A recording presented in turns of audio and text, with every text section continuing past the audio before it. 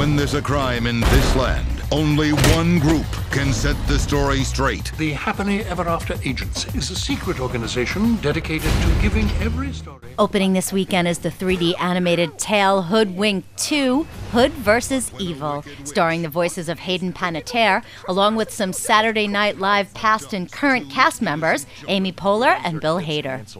Panettiere plays Little Red Riding Hood, who is back in the forest investigating the disappearance of Hansel and Gretel, teaming up with the wolf this time to help solve the mystery. Hayden Panettiere plays Little Red Riding Hood, and she talks about her character. She's Little Red Riding Hood, basically, but she's a much spunkier version of her. She's a cool character who goes on this adventure and has a great personality. It was fun playing her.